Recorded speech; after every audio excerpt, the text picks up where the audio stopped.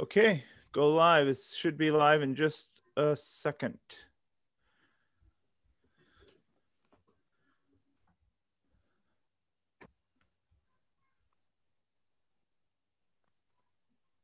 There we go. We're live. All right. Welcome, everybody. We are Sans Titus, so nobody can sing a catchy little ditty for us tonight. He had more important affairs with his other podcast, so we got ditched. But I'm here. Anthony's on. We got Blanky Dave and a special guest this week, Keeshon Washington, who is. Are you in Lancaster? Or are you in York tonight? Right now I'm in Lancaster. So we wanted to, obviously, if anybody caught the show last week, they had a Q&A. I was actually gone last week, but we did a Q&A, and what everybody wanted to talk about was, well, at least what a lot of people wanted to talk about was racial relations. And with everything going on lately since Mr. Floyd's murder in Minneapolis, it's on everybody's mind, obviously. So we've been talking about it some back and forth, and we've been reading some of Keeshon's stuff that he's been putting out. It's been really encouraging. I think we've all been really blessed by some of the things you're writing. So we wanted to get together and have more of that conversation together. So where should we start tonight? Why don't, does anybody have an opener?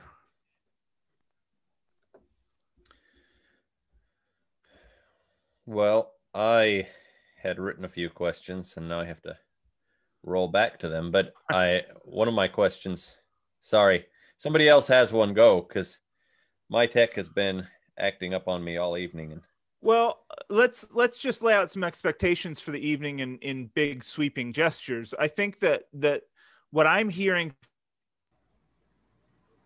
from a lot of Christian circles is a couple of things. We have the main issue of a kind of a schism in the church between people who don't really think there's any problem. Like, this is just out of order anarchists and rebels that are seizing on an opportunity to play out their evil character and it's in public view. So it's just rioting and looting, and it's just a criminal element, and there's nothing really to be on about. That takes a few different manifestations. You know, it's summarized with the All Lives Matter commentary, and it seems to be generally are people that are in favor of the Trump administration and conservative politics writ large. So there's that whole contingency of the conservative spectrum that thinks there's nothing really wrong with race. The Civil Rights Act was passed in the 60s and we should all get over it.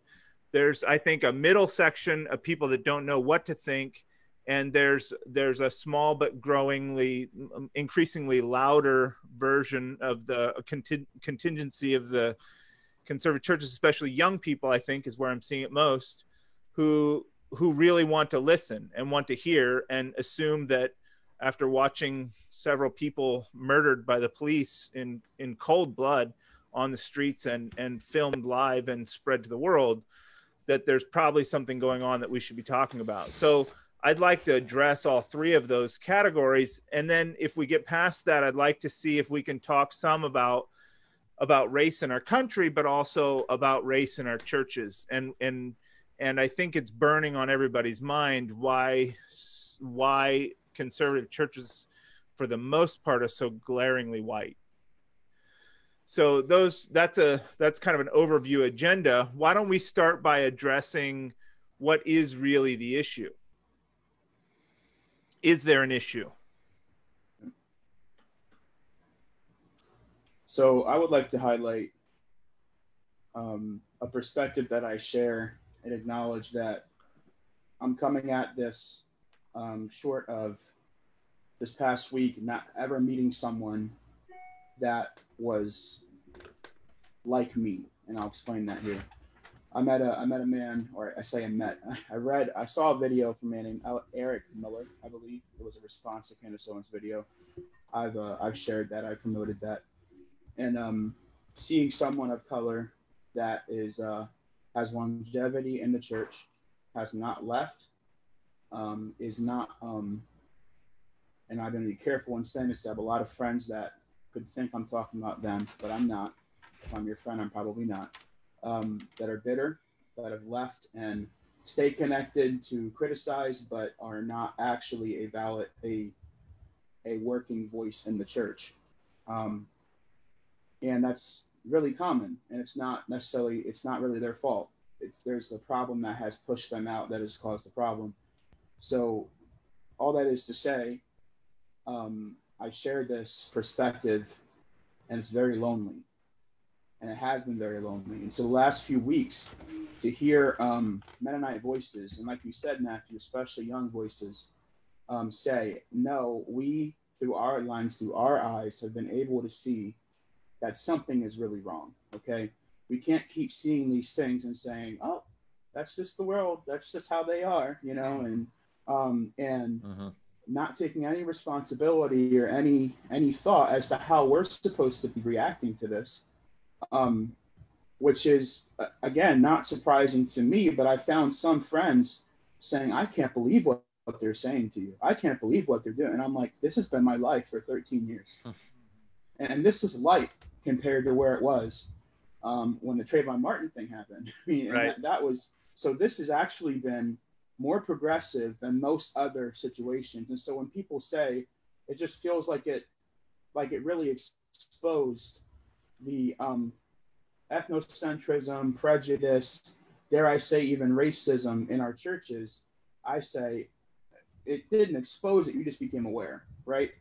And so as we become aware, the reason I write, the reason I put my neck out there to be cut off, and it does definitely get slashed at, which I'm willing to do, is because I feel that, especially for young people, especially for people who I have come to know and come to speak to young married couples, to people who have children that are young, is also an audience that has responded really well.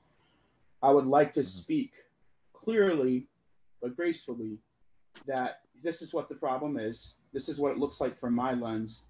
And here is why I think we are where we're at. And this is why I'm hurt. And many others are hurt right now. This is why people are bitterly leaving our churches over and over again when they're minorities. Some people will immediately close that off and say, it's a sin problem, not a skin problem. And I'm like, well, that's not contrary to what I write. What's your point? They'll say things like, I don't see color. And I'm like, well, I think that's pretty ridiculous, but let's talk. And most times it comes in, by the time I'm able to get a word out, I'm called a liberal, and I'm accused of trying to take political action, which is really ironic because it tends to be the Trump voting crowd. Right. That uses the arguments of people like Candace Owen and uses the arguments of the tweets of Trump and tries to politicize this thing. And it's truly despicable that my perspective as a person of color, and I have to be careful with my language when I write, I try to eliminate the personal feelings I have, right? I try to follow the principle of standing up for the rights of others and not for myself. And so I'm not trying to sound bitter. I'm not bitter.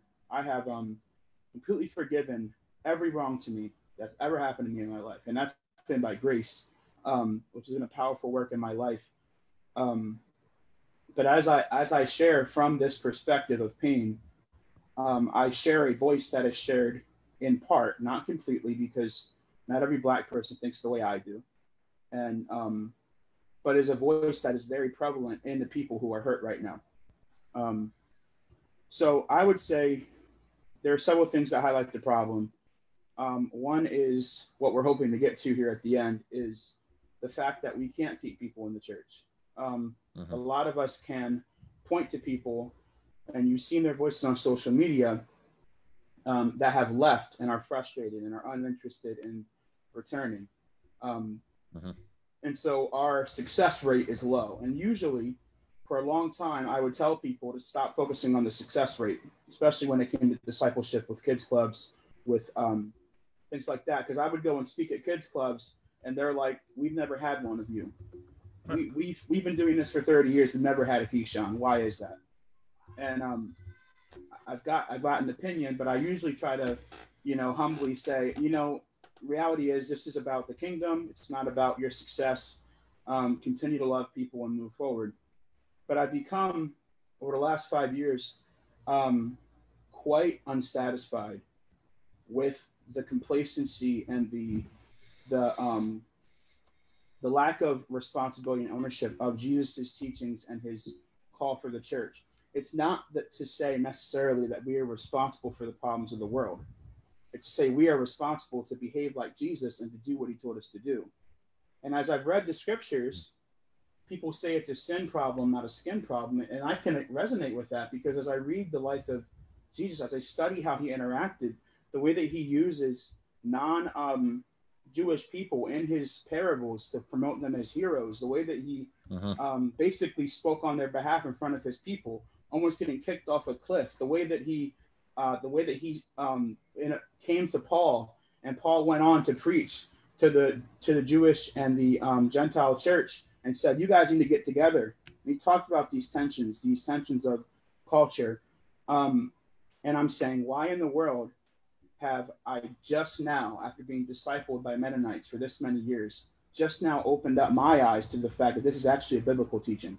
Right. This is not just common sense. It's not just my conscience. It's not just, I've always felt we're disinterested. I've always felt that we're doing a terrible job. But all of a sudden, my eyes opened up to these scriptures and these examples from Jesus. Recently, I read through the Bible in 9 days. And as I read, I just continually, even that quickly, because usually you do that, you won't get anything out of it, they say. But as I continued to read and I began to pursue these scriptures in a new way that has been growing throughout the last few years, I realized that although it sounds really bad, although it sounds really harsh and it feels like a big stone to throw at the church that I've come to love and appreciate, here's the stone.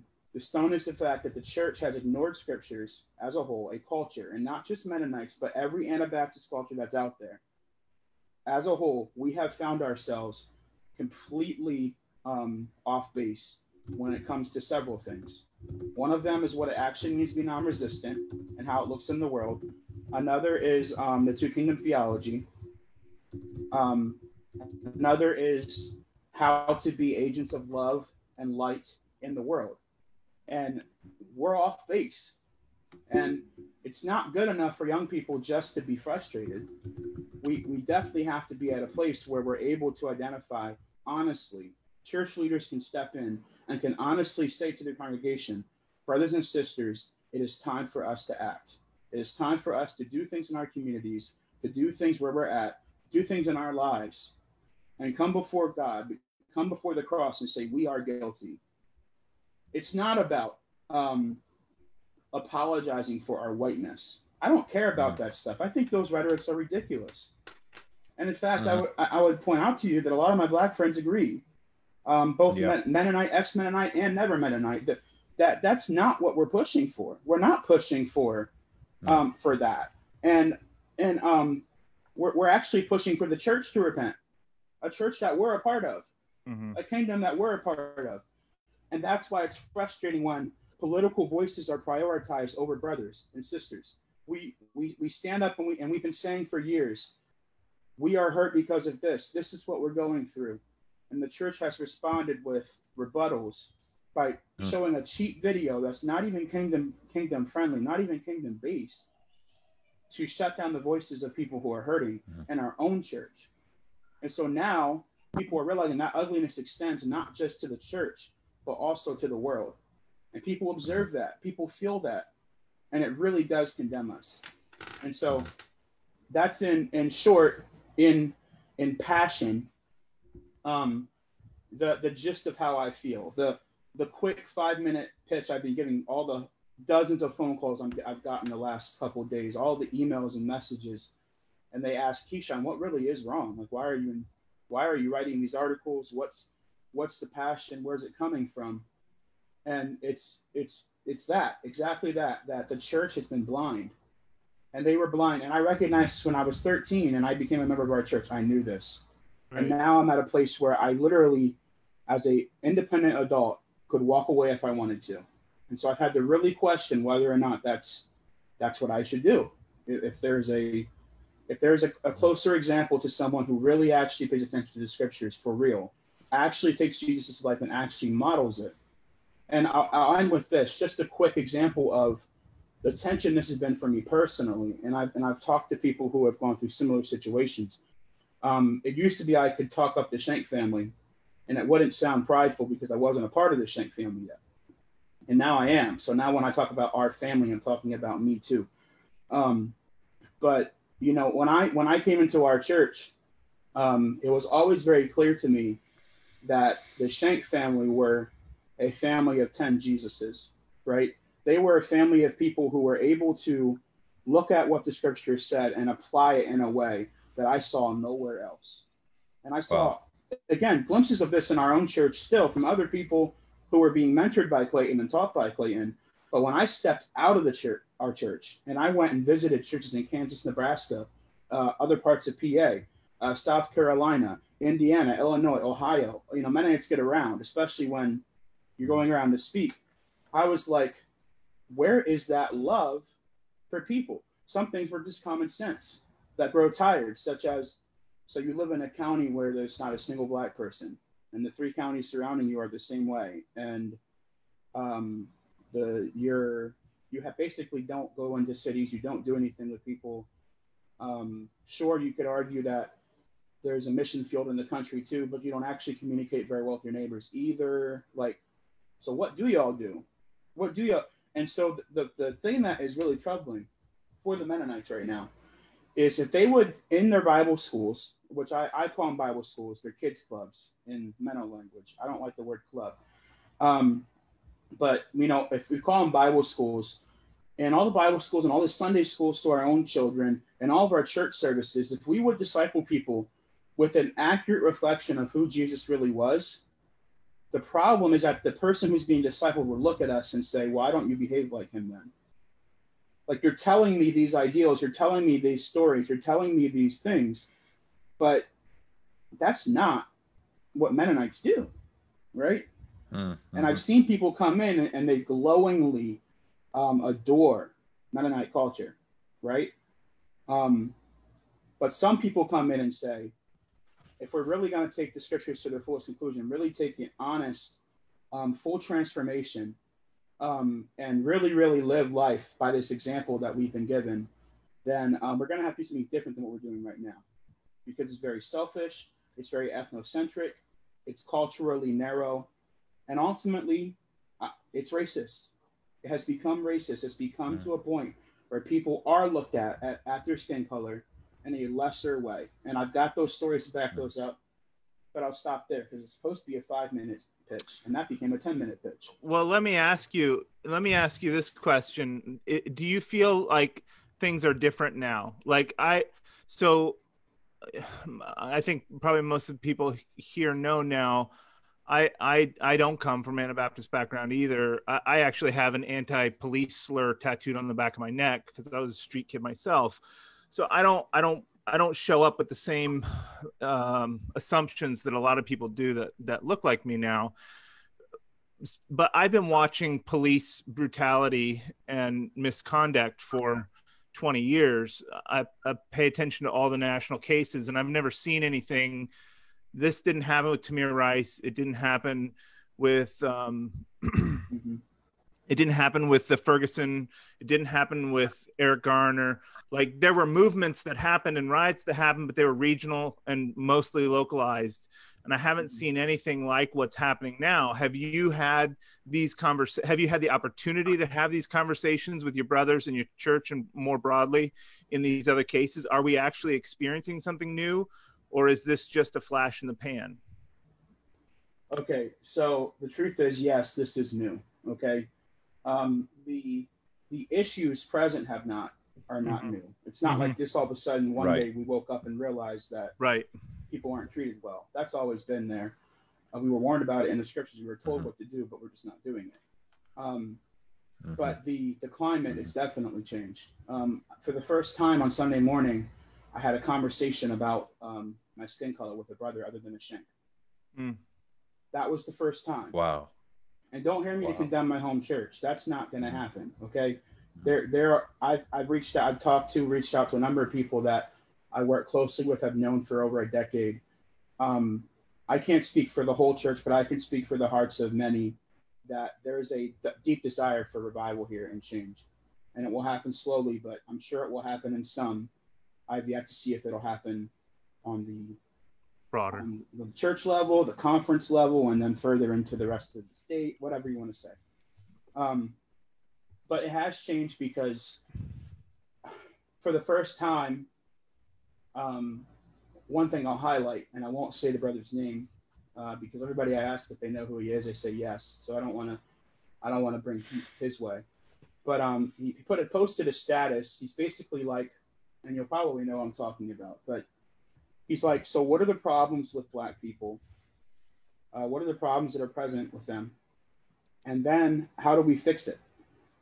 And I'm like, this is really interesting. As I watch this thread, because it's a bunch of white Mennonites in the middle of probably that live in the middle of nowhere. They probably don't have Black friends. And so how are they going to know what the problem is in Black America? How are they supposed? Just common sense dictates this is not a profitable way to address this. But it didn't surprise me. So I broke one of my rules. I broke one of my rules from the last couple of years. I used to be very active on social media when it came to arguments and debates. I thought that was really cool to do. I broke one of my rules and I sounded out because I saw some clearly racist comments, mind you, from people who attend church in the same areas that I do and that I will see sometime in the next 2 months. And I said, somebody needs to speak against this oppressive and racist language. This is a serious problem and no one else is going to do it. I sat there and watched and waited for someone to rebuke a brother that commented something clearly racist. The comment has been deleted since. Every comment I've addressed has been deleted for some reason. I think because once you realize what you said, it doesn't look very good. Basically, to the extent of, I used to own a fruit stand and I had bad experiences with Black people. Therefore, Black people need to repent of their sins and treat me better. And other fallacious arguments. And that comment got 50 likes. It was the second most liked comment on that stat. Actually, it was the first most liked for the first 4 days. And eventually, I think as I wrote, people saw, looked at my name, found the thread, liked my comment. Which who cares how many likes I got? I was there not for the approval, for the, honestly, from my perspective, speaking out against the leader, as is written in scripture publicly, that we're saying this is not right. If this is what you're preaching, if this is what you're teaching to your children, to people around you, people of color who come and ask you and share their burden, can you understand what I'm saying? And you say no, because fruit stands and bad Black people. If that's your argument, you need to be called out for it. And I did that, and that thread got hundreds and hundreds of comments. And it's not that I've never seen a thread like that before, but I found 50 threads like that.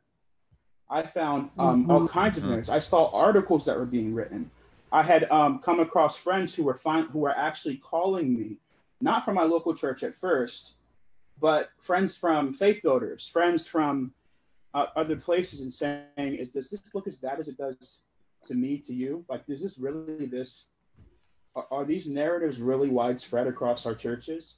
And I told them, I've got about 20 stories that I could tell you that would blow your mind.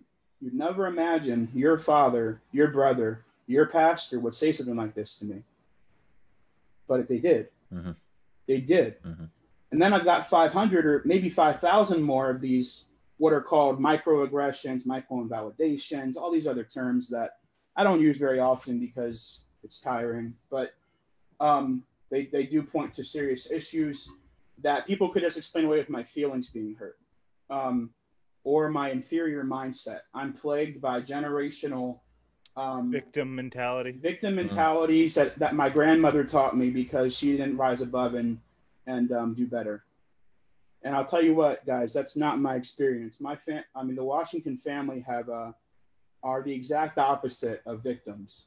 In fact, many of them although seeing these problems, would much quicker just tell me to give up on the Mennonites and go find a black church that will empathize with my situation than to sit here and whine about what's wrong. Okay. So for people to come in with these preset narratives against people of color has shown how far is finally exposing, I believe, to everybody, including, and I'll mind you this, and this is the sad part. So if you're on the fence about the impact this is having on people, this is the sad part. I've been mentoring or informing 3 people of color who have families. They all have kids that are wanting to join Mennonite churches. They've reached out to me personally and said, Keeshon, are there any churches in Florida that you can recommend? Any churches in Minnesota? Any church? And so I have some connections. I think, oh, Val's over here and Ludlow Walker's down here. Let me give them a call. And they're close. They're attending church services. They're moving in. Nobody knows that I'm talking to them because it's just really just friends helping each other. And they're emailing me right now saying exactly what I'm saying. How in the world can they not see what we're seeing? How in the world? And then the ones that are well-versed in scripture are also even just as baffled. Like, how is this a kingdom response? Why is there so much hypocrisy? Why are the arguments so mind-numbing? Why are they so... And so this is the condition, the place that we're in right now as a church, is that we need to repent. I'm not gonna be neutral about this. It's hard to say this in an article. The Church of God, not just Mennonites, but since we're Mennonites, let's focus in. We need to repent. Not necessarily to one set of people. That's not good enough. We have to repent our whole life. We need to repent to God. And granted, lawless black people need to repent too. It's not that I'm ignoring the scriptures that tell us that we have all fallen short of the glory of God and need grace, need salvation, need to be born again. I'm not ignoring those scriptures, and I'm not letting them off the hook. Someone asked me yesterday, why don't you write articles about the plight of black people and how lazy they are? And I said, well, don't you think that rhetoric is fully represented right now? Don't you think there's plenty of places to go for that? And as I talk to, my classroom, 7 out of 8 students are Hispanic. As I talk to my black friends I've grown up with, black people who used to go to our church that have bitterly left and don't want to talk to anyone except for me. As I talk to these people, I'm not easy on them. I do push for reconciliation. I tell them to be humble. I tell them to chase kingdom principles. But Mennonites aren't helping with the way that they're responding to this. I'll tell you that. And so anyway, that there's rant. Go ahead. I appreciate. Well, we had you on here to rant. We wanted to hear your rants. That's right. When you say the church needs to repent, can you name that sin? I mean, the job of a good prophet is to be very specific.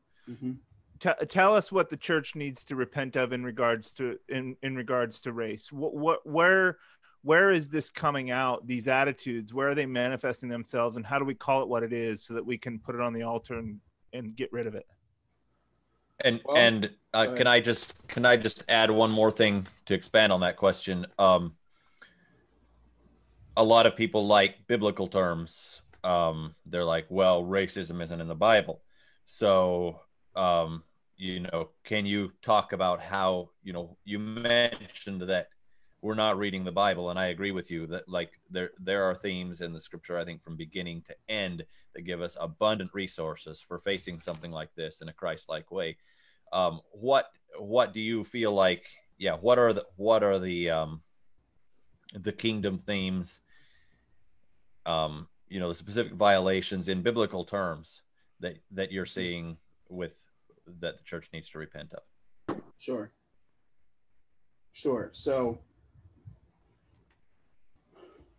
now I was listening to that and I kind of lost what Matthew. Oh yeah, the sins of the. Sorry. Specifically. Yeah. Got you. Name the sins. Well, one of them is racism, and I'm not ashamed to say that. And 2 years ago, I would have been very lenient to use that word, but I think it's a word that describes well where the hearts are of the people who have been either publicly or in the private messages reaching out to me to tell me about my people, right? Or even using the term "my people" is racist, apparently.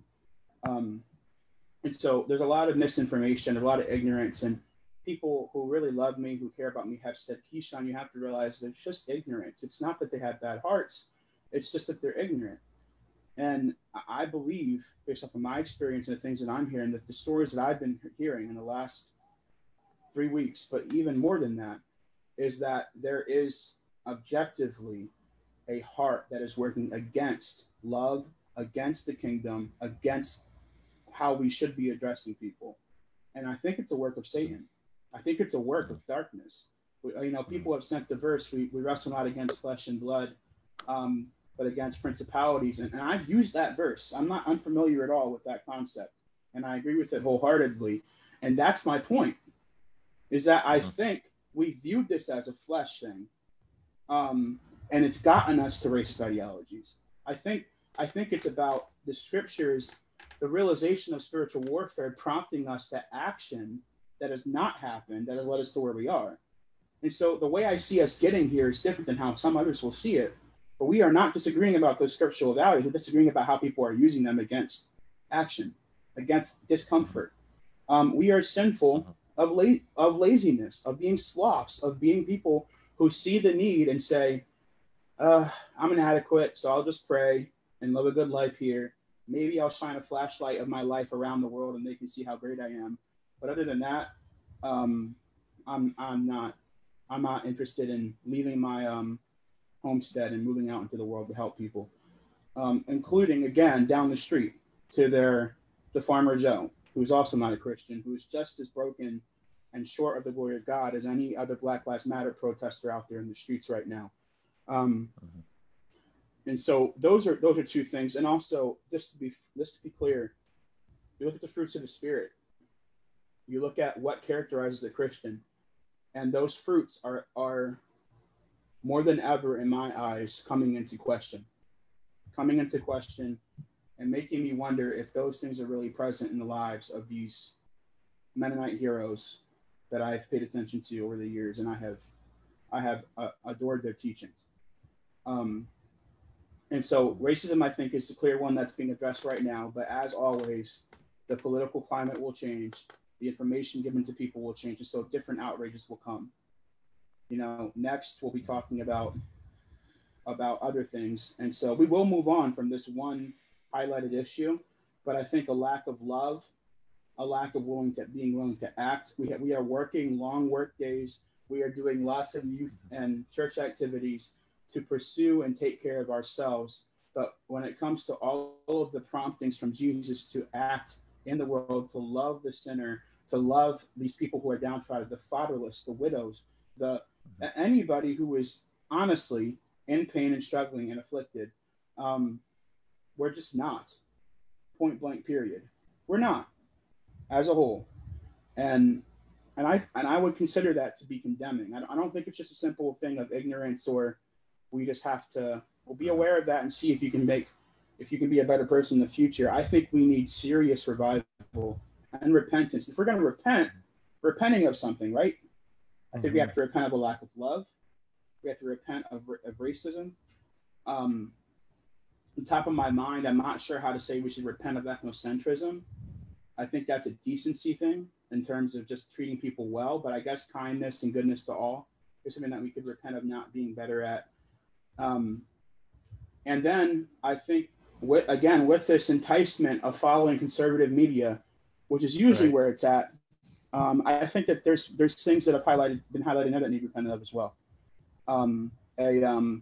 A gospel that is not of the kingdom but is of the world, and has corrupted the hearts of our people and led them to believe that Black people are generationally cursed, that any more than anyone else in the world right now, that they are subpar. There's some that have told me, and again, you would be shocked, brothers, to find out who the people who have been saying this, the people whose blogs you read, the people who you've heard at Reach, at conventions, at KFW, mind you. These brothers are saying things like Black people are genetically inferior. And I'm telling you, if I was bitter, I could make an exposed piece on this. But I'm really interested in seeing people loved more. I'm interested in seeing our church and the people around me, especially locally, repent of those things that I've listed there. And Anthony, what did you said after Matthew? Trying drawing a blank. I think you responded pretty well to it. I was just asking, as you answered his question, just to put it in terms of biblical themes, and I think you did fairly well at that. Yeah, and I would just point to things that I've written in my articles. Mm-hmm. One of the things that I have tried to do, especially in my series that I wrote earlier this year, is to disarm people from being able to say, well, that's just your perspective. That's just mm-hmm. Keeshon, what he sees. But for me over here, I don't see color. I don't this. I don't that. And so I went to the scriptures. I said, here are the verses that you've been studying your entire life, and here's what you've missed. Here's what the disconnect is. And those are all throughout. But the thing that I've noticed recently are these verses about oppression, these verses about removing the hand of the oppressor. And a lot of these are Old Testament, so people can just dismiss them if they don't like them and take the ones they do, which is a classic Anabaptist thing. But anyway, one thing of note is in Proverbs, I pray you will open your mouth for the mute, for the rights of all who are destitute. Open your mouth. You know, what did that look like then? Did that look like an absence of commitment to spiritual things, or was there a real world issue here that God is saying, stop acting like you can just lift your head up and say, I'm just spiritual. I'm not living I don't have a physical presence here in the world, and it doesn't matter how I act. You go to the New Testament, the simple thing of Matthew 7:12, do for others as you would want them to do for you. The church has to ask a serious question. Have they treated Black people the way they want to be treated? Have they? Right. Yes or no? And if the answer is no, something has to be done. Because if we don't act, more bitterness will spring. The gospel's message will continue to be tainted. That's the other thing that's at stake here. Like, our reputation does matter as a church. It does. It is significant how the world sees us. If I go on the street and I say I'm from Tidings of Peace Mennonite Church, and they hear the word Mennonite and think racist, that hurts me. Right. That does hurt me. And there's good reason to think that right now, because there are racist Mennonites. And they're the ones that are on social media using their voice. They're the ones that, again, these three people who I've been talking to closely and trying to help them see the good and the bad that's present in our churches, are emailing me saying, what is up with this? What is up with what's going on right now in the world, man? Like, what are Mennonites really this bad? And I'm over here like, yeah, we're that bad. Honestly, like, my experience, my life, the voices of people who have been hurt, this is really where we are. And so again, I don't want to go through all these articles and pick out these points. Sure. But I do say that has been my heart and intention to say, what are the scriptures saying here, especially in the life of Jesus when it comes to his behavior. Look at, especially in Romans, the whole purpose of the book of Romans, I think, is to help us in a time like this, to see the church as more than just our own people, and yet we're not. And one thing before the next question or next comment, when is the last time you heard a sermon about justice over the pulpit? When is the last time you heard these scriptures used as a way to call us to action? And maybe your church is different than mine, but my experience is that we just kind of ignore it. Pastors are either afraid or unaware of what this means for us in a real way today as a church, in terms of how it causes us to act, the heart that we have, the way that we move. And so anyway, those are my initial thoughts on that. So I have a question, and I actually have a couple things that I'd really like to hear your thoughts on. That my mother joined the church. She was a VBS kid.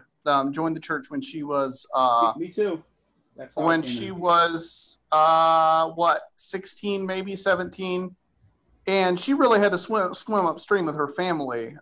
So her experience kind of gave me a little bit of the perspective of the outsider coming in, and it's tough.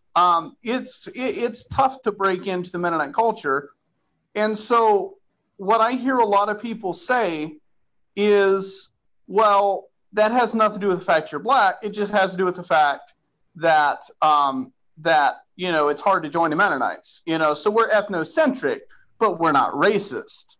I'd like to hear what's your response to that. I mean, I'm just like, scroll down your Facebook, and right. I'm pretty sure I know the thread that you're talking about, and I read down that thing, and the top of my head almost flew off. I couldn't believe the things that were being said. But I'm curious, like, how do you differentiate between those negative experiences of even, you know, just anybody coming into the church, as opposed to the experiences of a person of color coming into the church? Yeah.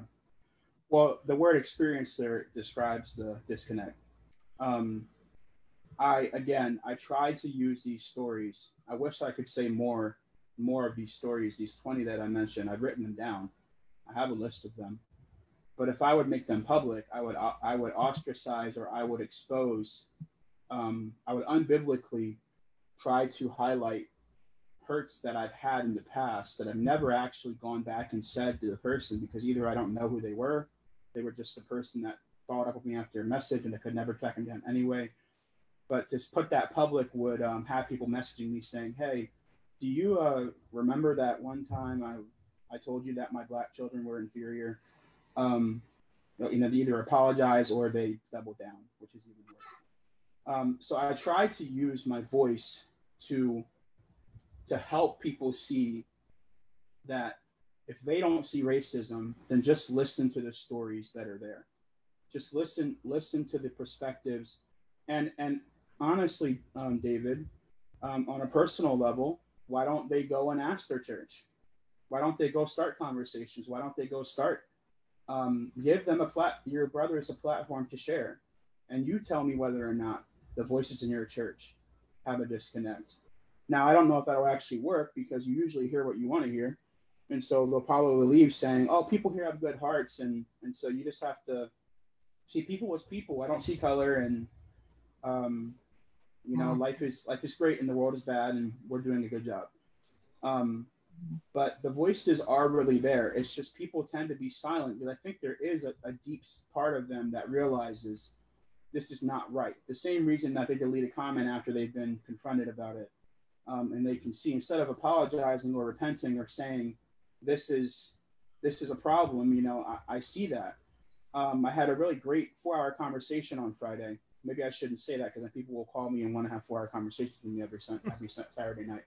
But it was a man that confronted me, and I didn't even know why he was confronting me. I didn't know whether he had read an article. He saw me on Thread, and he sent me a video by Vody Bachin, which is why I made the comment I did in my article about Vody. It's actually someone I have a lot of respect for, but disagree with him on these issues. And he sent it to me, and basically he threw a lot of things at me to say that I need to go back to the scriptures. And again, the irony, like, this is the same message I'm giving to him. So how do I actually combat this? How do I actually help him and grow myself and have good conversations? So I told him, you go home and read my articles. I'll watch your video, and we'll have a conversation tomorrow. So we did. We had a conversation. It started out, I told him my personal testimony, and just over and over again, he just couldn't believe it. I tell him a story. He referenced my story in one of my articles about, I was sitting at a banquet, and a father was talking about his struggle with his black children, and how they were genetically inferior. And then he pointed at me and said, well, not you, black boy. You're different than the rest. And that's textbook racism. It's any kind of racism that you could ever come up. It's racism. It's wrong. It's harmful. It's unbiblical. It's worthy of repentance. And he couldn't believe it. He didn't believe me. He wanted me to give him more details. He wanted me to give more examples of it. So I did. And I spent half an hour just saying, yeah, there was a time I went to Kansas and a father did this, that came to me and said this. There was a time this happened. There was time, and none of them could be disputed. If that really happened to you, then that was wrong. And I said, hold up a mirror to your church, investigate, go look, you know, just go look. And I think if you really are looking for it, you will find it. And thankfully the conversation ended. There was a lot of repentance that was needed and involved and expressed. I I think he went in the church the next day and had a devotional about it and about how to pursue the word Wow. and how to, you know, those type of things do happen. There are people who are listening, and that's very, very encouraging to me. But who has time to take 4 hours per person and just start saying, well, you don't believe it exists, but here, let me tell you. It took me 4 hours to convince him of that. And honestly, we're just tired. We're tired. Right.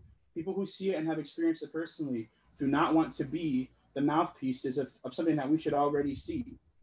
You know, we should already acknowledge and see this, but we don't. It causes pain. It often causes bitterness, and it drives people out of the church. And why hasn't it happened to me yet? I truly attribute it to Jesus. I truly attribute it to some strength. He wants me here for some reason. He wants me to continue pressing forward. Why have I not bitterly just said enough is enough? Why do I have the energy after a long day of writing or whatever to talk for 4 hours? I don't know, but I know I can't do it forever. I know that at some point I've got to live this out myself. I've got to go and love the people, the connections that I have here in York, and are growing in Lancaster. So I can't just sit around and try to preach it out and try to expose it. It's going to have to be an effort that comes from the individual, and that's what makes it discouraging, because we're not seeing that effort displayed by a lot of people. Instead, and there's two types of people who are responding wrong right now. There's the ones who are trying to disarm and trying to use political commentary or whatever, and even some biblical commentary that's taken out of context to dismiss this issue. And then the people who are just flat out silent. And I'd written a poem from inspired by Amos. I'll read it here. Yeah, it's good. Read it. Inspired by Amos 5. I'm in church. I'm sitting in the back. I'm taking time to soak in all my surroundings. This isn't new. This is familiar. So far, so good. We sing, we pray, we are worshiping. But something is off. The sounds we sing echo back. What is going on? Why are we not being heard? What is God doing? How could he oppress us? I'm in church. I'm sweating in the back. I feel the condemnation. I feel the hypocrisy. A sea of white shouts words of praise to God. Few blotches of light brown appear like moles on a body. Unnecessary, pointless, arbitrary. We pay them no attention. I'm in church. I'm weeping. I know why God is cuffing his ears. We have not heard the cries of the hurting. What are we doing? How could we oppress them? The church has become silent. Loud hymns fill the building, but all I hear is silence. All God hears is silence. All the world hears is silence. Why are we silent? What are we doing? Let the justice flow. Let the gongs be hushed. Listen closely. They are yelling. They are pleading. And that poem is specific to one issue, right? There are people who are not silent, who are gonging around and shouting off Candace Owens' theologies as if that's supposed to inform the church on how to act for some reason. But a lot of people, and maybe even most people, are just flat out not talking, just completely turning an eye, cuffing their ears away. And the implication here that is found in Amos is that God is going to do the same to us. Right. I was sitting in church. I was insecure.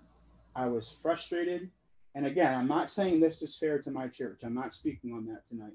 But I was sitting there thinking of the global Anabaptist church, or community, the culture rather, and thinking through this. And I'm like, is God even hearing these hymns?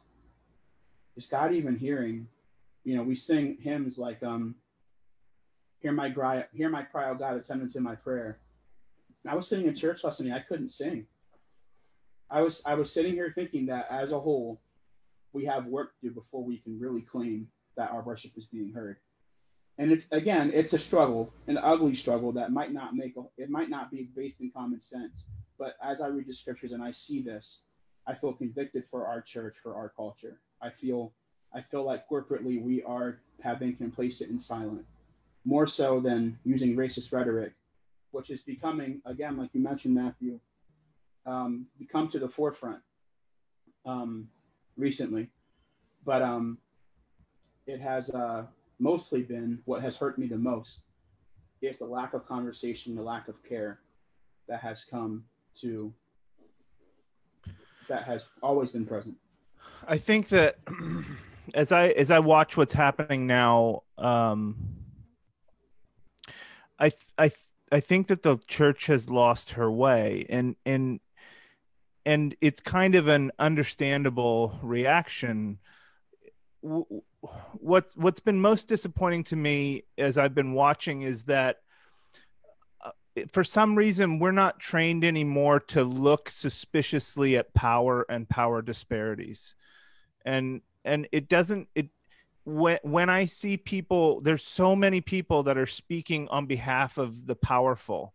Like there's not an eye to oppression, and I think that that's a matter of, I don't think it's a matter of viciousness, but I don't know if it ever was a matter of viciousness. I don't know if it was a matter of viciousness in Isaiah's day. It was just a matter of being comfortable and not caring and turning your eyes away.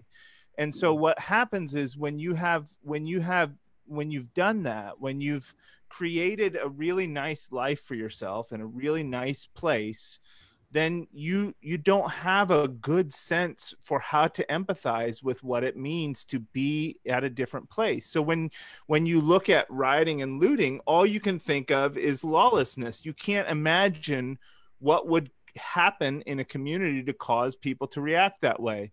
When you see Mr. Floyd or some other person being killed, whether it's a white person or a black person or a Latino, you just think my benefit of the doubt goes to the power structure. That person must have done something wrong. Yeah.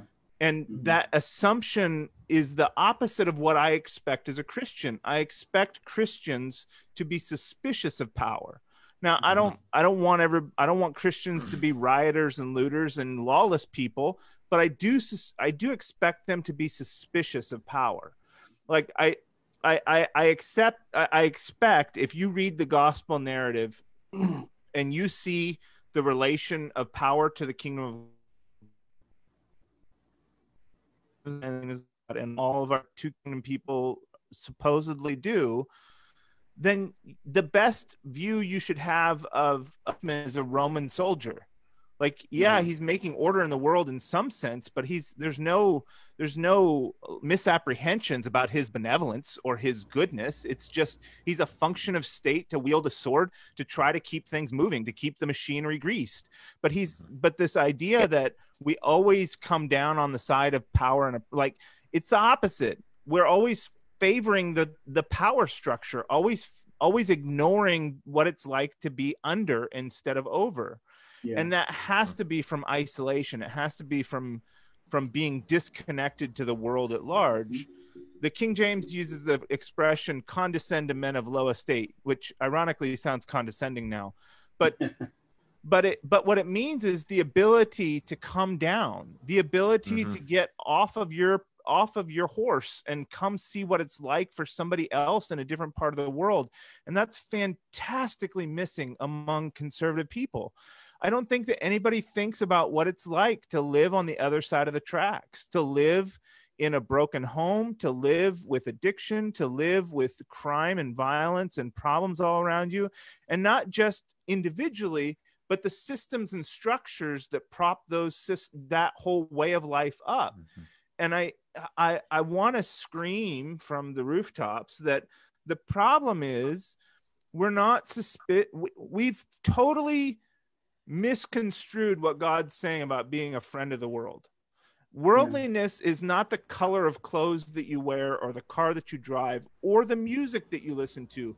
Worldliness is being sympathetic and in line with the structures of the world that cause oppression and death. Yes. And that's completely missed. Yes, absolutely.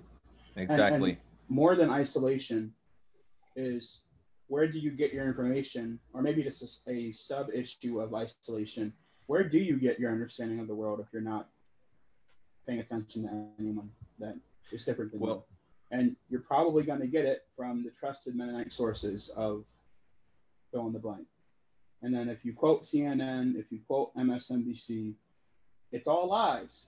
But if it comes from the source where they seem to find a closer narrative to what they like or think, um, seems to be more rounded out and knowledgeable and less attacking on their conscience, that becomes truth. And it's amazing to me how much misinformation is out about how most protests in America right now have been looking. I think even in my home church, I got a message from a concerned brother um, sending me articles and YouTube videos of riots and asking me how in the world can I advocate that we should be downtown participating in this, which is a fallacious argument. I never advocated for me to participate in riots. There was one incident of violence in New York. A white lady, tried to drive through a crowd, and she got stopped. She then got out of her car, and she was attacked. Not justifying anybody in that situation, but it wasn't exactly a riotous throwing a brick into a window. Everything else has been a worship service, has been a prayer session. There have been people who are wanting to be heard, and I think we can be involved in all three of those situations. I think that we can sit there and listen to people as they talk. I think that's a weakness in our culture, that we're coming with voices to preach. We're ready to teach and preach. And one of the things I pointed out in my article is that maybe we should disband Bible clubs, and maybe we should instead do things that engage the voices and have conversation. Because we typically, when I sit in on kids clubs or even youth or adult ministries, there is a Mennonite man going up there, giving a talk, and then he opens up for questions and nobody has any questions. And so we're even failing on a conversational level to actually hear and grasp out those voices and opinions of other people. And so some people can feel like, well, they don't actually share with me because I'm just, I'm the evil, dangerous white guy. And I'm saying, well, you're also not very tactful. You're not very good at pursuing people in conversation. And I've been benefited very well from a man named Stephen Brubaker at Faith Builders, who put into words what I've always felt, that when you want to talk to someone, there are good ways to go about that. I've contemplated, and I'm not going to do it because it's honestly shouldn't be written for various reasons. I contemplated writing an article, 10 things you can say to Black people to start conversation. But that would be inappropriate because of the fact that my audience is not just white people. It's not, I shouldn't have to say, this is how you treat people of color as people, as human beings that have intellectual opinions. But the narrative in social media and politics has been the inferiority of Black people, whether it be intellectual, spiritual, or in a socioeconomic way. But the most hurtful one, really, that hits the heart the most is the intellectual part. I know so many intelligent people of color. It's not based on the color of their skin, and yet people will tend to talk to them like they're 5-year-olds, and it really bothers me. Wow. And I think the problem is that because of our biases that we're not checking, we're not working against, that we all have, mind you. I've written about prejudice before. I've got them. I've got to work against them. I've got to work to become a better lover of people around me, to have a real world perspective on the fact that in the real world, I do relate to people who are different than me, and that matters, especially if I want to spread the gospel to them. I have to learn how to ask good questions and just listen. And on that phone call for 4 hours, the conversation started with me listening. Or at least at some point, I was just quiet. I let him talk, and thankfully he stopped to let me talk. Sometimes I do that, and I get my own taste, my own medicine, and nobody lets me say what I'm going to say. But that ability to listen, I think, is something that I've seen effective in letting someone get their thought out, which you guys have done well at tonight. Thank you. Letting someone get their thought out and hearing them for what they're saying, not what they're not insulting their intelligence, not assuming the worst in them, but trying to find that Jesus in them. Again, we are all bearing an image of God that is noticeable, that is observable, that is beautiful. And our colors do not have to get in the way of that. We can, through conversation, be amazed at the intellect and the gifts of the people around us. That's not the focus that we are having. I love being able to sit down and email and talk to people of color. And for maybe it shouldn't be especially, but it is. I love it when I can come across a culture that I can relate to or that I'm around every day and wonder and just figure out what they're good at, figure out what they like, figure out what they're burdened by. That shapes me. It helps me to know how I can help, how I can pray, and how I can act. Why is that so absent in evangelism today? Whatever evangelism is actually happening. Why is it absent in kids' clubs?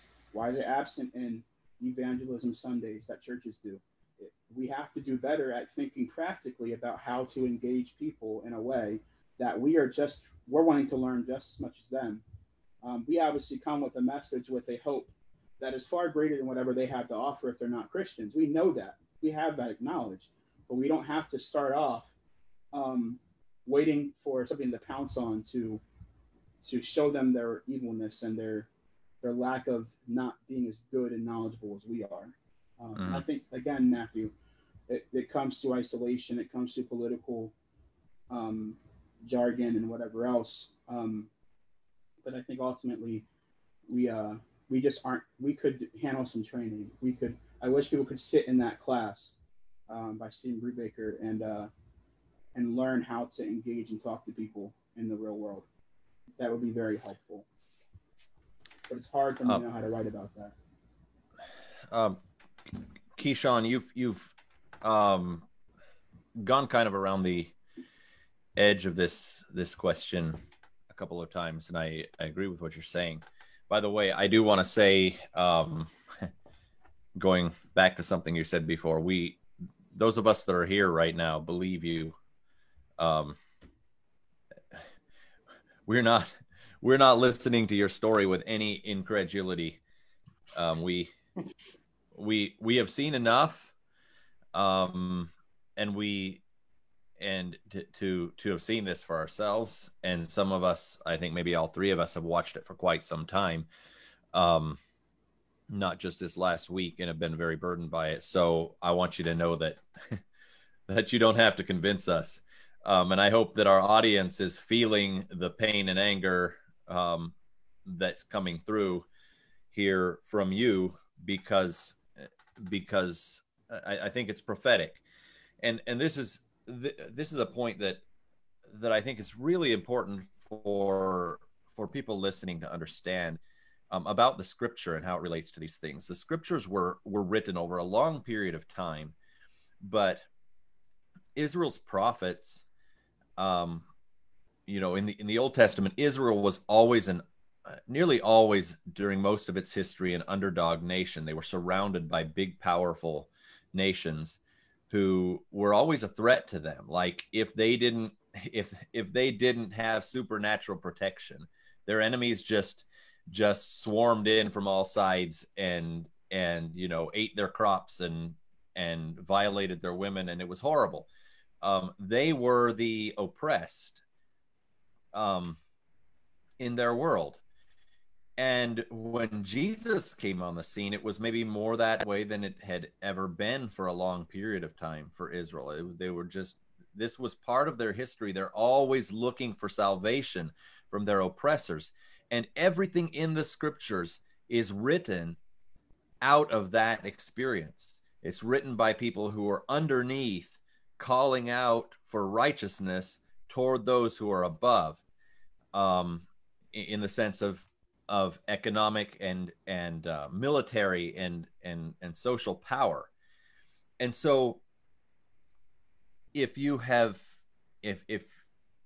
an entire culture of people, such as the Anabaptists in North America have, and conservative white people in North America in general, have somehow undergone a shift from being oppressed, as our Anabaptist forebears were,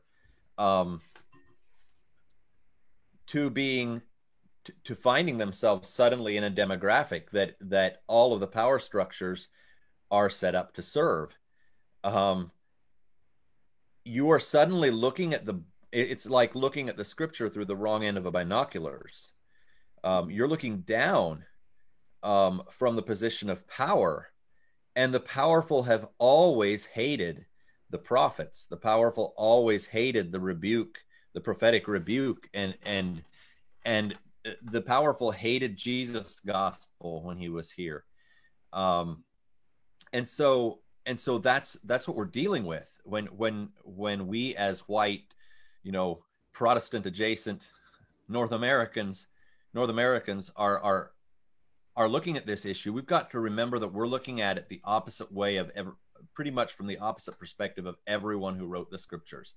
Yeah. And it's going to take effort to do that. And that's why like I think one of the most obvious things you would do, if you wanted to reverse that effect, and turn the binoculars right side around, would be to listen to people who are still in that situation that the writers of scripture were in, like you, Keeshon, and we have, and if we shut out those voices, if we're thinking of ways to silence them, which is what I hear happening in these conversations, it's like, creating all of these just transparently self-serving narratives to just invalidate the voices of people of color. If we do that, we are essentially, it's like we're choosing to wear blinders to the truth, and we're cutting ourselves off from an opportunity God has given us to actually understand his burden for the world. So I am glad that you've been frank with us tonight, and that I don't feel like I'm sure you've held back, but I feel like you held back less than you have in the writing of yours that I've seen. And I think this is really something, I've focused most in the last while on other forms of abuse. I mean, I think racism is really a form of abuse in that it dehumanizes people who are not like us, 100%. and people who are vulnerable and weaker. But I'm working with domestic violence and informally have been trying to be a voice and fight on the sexual abuse front as well. And we see similar patterns of responses to all of these cries in Anabaptist circles. And I think we really need to, I mean, my message to our listeners, hard as it is to say, and this is very personal for me, because I don't consider myself today, I'm an ethnic Anabaptist, but I had to cut loose of this desire for respectability. That's something that you, Keeshon, the way your story sounds, you never had the luxury of choosing whether you're going to be a respectable Anabaptist or not, simply by virtue of the demographic you represent. But for me, I had to cut loose of that in order to embrace truth on these things. And this is really we need to be willing to ask ourselves existential questions about our identity as Anabaptists today. Are we willing to, if the church doesn't repent, if the church continues to dig in, if we really aren't on by and large interested and not willing to become interested, not willing to learn to care about the plight of the oppressed on all of these different fronts that are all confronting us at once now, then Jesus says, "Come out from among them," and I feel like that's something you're wrestling with, and no one can tell you what to do with that. But each of us in our congregational situation, when we hear this prophetic rebuke, we have to ask ourselves, are there still eyes that are open to see this? Are there still ears that are open in your context? And if there are, praise God. If there are not, there might be a time to where you need to move, change who you fellowship with so you're not implicated. I'm not speaking to you, Keeshon. I feel like you're in a very remarkably, you've expressed that you're in a remarkably supportive place. Yes, absolutely. But my question, and maybe I'm jumping around here, but you kept mentioning how the silence hurts you. And those of us who've spoken out on issues of abuse and on racism, you know as well as I do, we encounter this immediately as white people. Um, Accusations of virtue signaling. Oh, you just want to be seen as woke, or, you know, associate, you're jumping on a bandwagon. You're not doing anyone any good. Can you talk a little bit briefly about, from your perspective, is speaking by people like me meaningful to you, and what kind of, you know, if we're attempting to be supportive, what kind of support is useful to you and you feel like moves our, you know, the heart culture toward repentance, and what types of communication are not? Yeah. One thing that I've been correctly challenged on, and it doesn't reflect my lack of awareness of, but I'm glad people pull it out, is Keeshon, it's not just about talking. It's not just about saying. People have said things in the past. People have spoken out on behalf of Black people and people of color, but that hasn't changed where we're at. Now, I agree that that's just talking will get the church to an unsatisfactory place. We will not grow and get to a place that is actually following the scriptures. It doesn't matter to me. It does matter to me because I love people. I care about people. I care about my family. I want my children in the future to be treated better in the Mennonite church than I have if I'm here, right? So I care on a common sense level, a logical level about whether or not we improve, regardless of how it's done. But if we arrive at a place 10 years from now with all these young people who are raising kids, I have some thoughts here on how we can actually raise our children better, to do better. But that's not necessarily what I'm talking about right now. If we arrive at a place 10 years from now that is nicer to Black people, but does not see them in the biblical, in who they really are. Someone who God desires, God loves, God wants us to love and want to relate to, then we are not at a good place. And so we need to use our kingdom knowledge, our ability to know what God wants to come to good places. So it's not that people will ask, what will make Black people happy? What will get them to shut up? Which is a unfortunately, very common thought from people right now. What do you even really want? You know, what, and I've gotten those messages. People have kind of spat at me and said, you know, what do you even want? You're just here to cause outrage and divide the church. And I'm like, I want us to read our Bibles and love people well. And I want us, and one of those things is silence. One of those things is no longer being willing to sit back, go to church on Sunday and not be, one, aware, but two, against, verbally, publicly, honestly, the wrongs that are in the world. And I get that burden not from my personal feelings being hurt. I get that from the scriptures. Right. It's not me saying, I want to be heard because I'm frustrated and confused. It's saying I'm reading my Bible and I'm not seeing it in our culture, in our people, even in my home church, this example, this lived out. And then from there, you can be forgiving. You can say, well, there are things that, you know, other people could pick out in the scriptures and say, well, I don't see this either. I don't see this either. We preach about those things. We preach about caring for persecuted Christians. We preach about things that are on our hot topic that we really care about. We are not talking about oppression of minorities in America at all. Not over the pulpit, not in men's meetings, for a while, not even on social media, unless it was a way to criticize. There is very few redemptive conversations. And so that's why I say breaking the silence is a very important step. And yes, it does help. It's for people who have been supporting me. It does matter to me. I don't respond to most of them. I don't like comments. I don't affirm them. I don't love them. I don't put the caring emoji on them necessarily.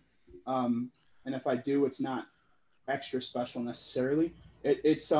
But I see it and I care about it. And I see that as progress, as help. When I came to church on Sunday, I sat down, I talked to my bishop. He was preaching the sermon, and I spoke to him. I unleashed on him. I told him that leaders have to do better in Keystone. They have to do better. They have to make change. They have to, I'm not saying you have to rebuke the church, but you need to show how God would condemn us. We need to repent. We need to do better. And he heard me out, and he listened, and he said he'd like to follow up with me. He'd like to read my blogs. He'd like to, of course that's progress. Let's not be cynical. That is progress. And right. It's not the end. It's going to be on my mind for life. I'm not satisfied with, just seeing it get better and then move on and come back 3 years later when another thing causes riots. But I am interested in a church that is at a place that is not just more effective, but is more loving. That's what I'm looking for. Mm-hmm. That's what people want to feel. And so when people use loving words, that's helpful. Mm-hmm. But loving words are not as strong, at least in my opinion, as loving actions. Mm-hmm. So it's helpful. It's a place to start. Continue doing that. Do more of that. Not for me necessarily, but for people who you can associate and say, this person might really be struggling right now. Mm-hmm. Don't go there and I don't think it is wrong to reach out to someone who of color to identify that there might be a struggle there. I've heard people feel insecure about that. Feel like if I do that, if I go to reach out to a person of color, they'll think that I'm classifying them by their color. Mm-hmm. I know why that feeling is there. There's a lot of people of color in Mennonite churches that are there right now. A lot of them are under the same mindset and the same cultural awareness that other Mennonites are. And so, if anything, that is a reflection that our skin colors are not as important as we claim to think they are, because the culture they're growing up in, from adoption or from whatever, the youth groups, their sphere of influence, have taught them the same things that the people around them are saying, that Black people are their own problem, Black people are whatever. It's not fair to class everybody there, so I'm not. But I understand how some people have gone to those people and have been spat back at and told, look, I don't care about my skin color. I just want to be treated like a human being. And so people will leave that comment and say, I spoke to a person of color and they told me I'm doing fine. And I'm like, like we're completely missing the point that, okay, if he's not hurt, then he's not the one we're worried about right now. In fact, I've told people that I've had conversations with a few people of color. Most of them are very hurt. There's been one or two out of 30 or 40 that are definitely not digging it and are like, let's just leave the church alone and stop accusing them of things they're not guilty of. And their voices are valid. I hear them. I'm talking to them. I care. They're friends. But I'm not worried about them right now. I want them to be aware of the wrongs in the world. I want them to hear what's being said. I want them to grow.